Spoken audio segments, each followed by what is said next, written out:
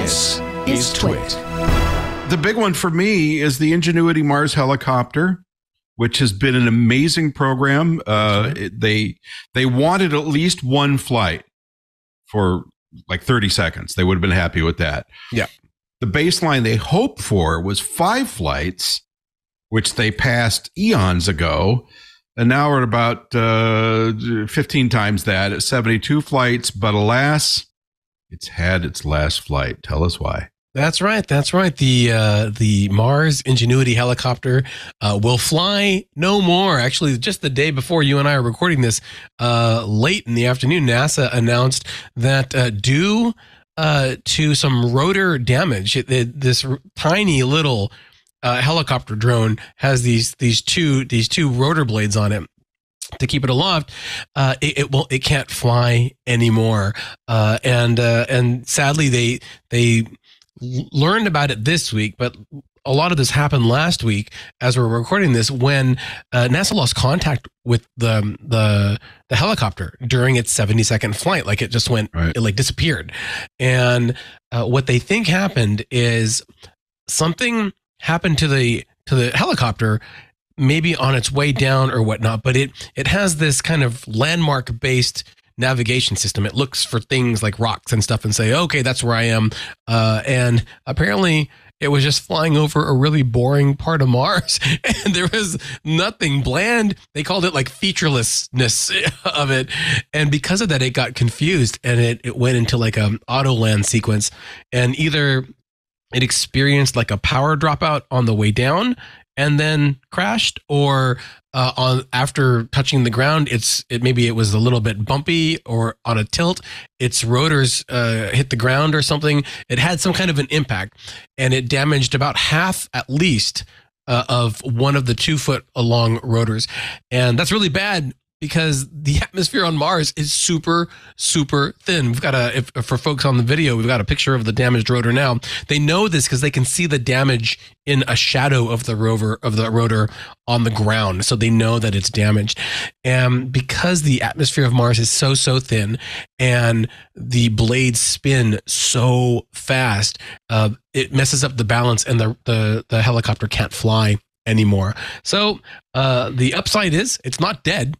NASA can talk to it, but only as long as the rover is in range. Only as long as Perseverance, its parent rover, is in range. So they're going to study the systems on board, kind of use it again for the engineering science, until Perseverance has to pack up and leave the area, and they eventually lose contact with Ingenuity. But like, as you mentioned, Rod, its first flight was in April of after the landing in 2021. April 2021, I think, was the first flight. They had until May to get those 5 flights in. They got 72 in 3 years. And in fact, they kind of modified this. This is just a technology demonstrator. They didn't know if it would ever work.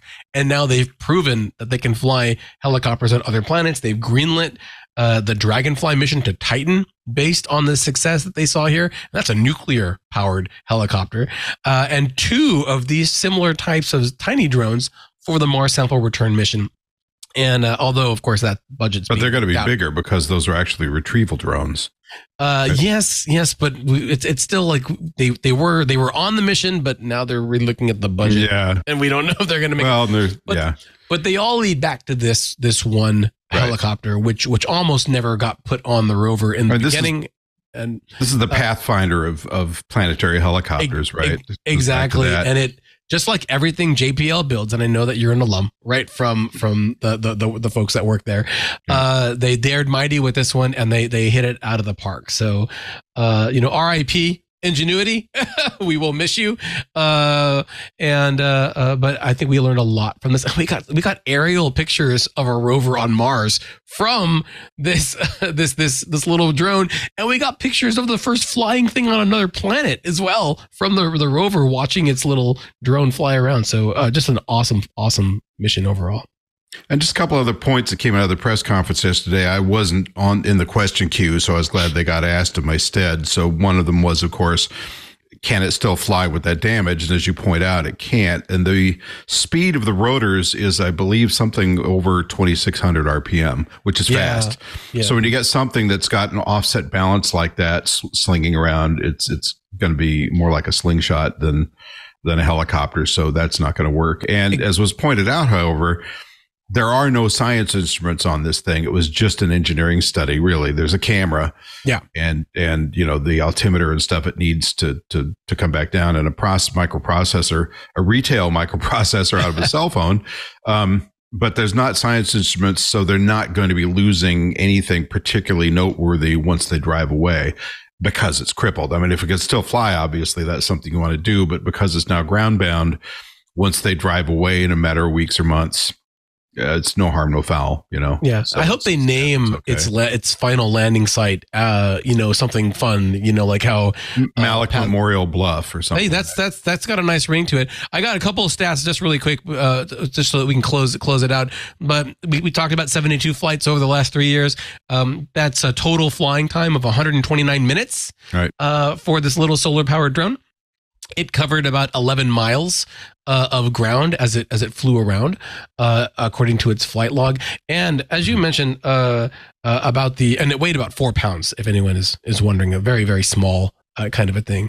And if it had tried to fly, because it was so balanced and it has to spin its rotors so fast, it would most likely just rip itself apart. The rotors would fly apart coming off, because they would be so off balance, is what NASA said during the call last night.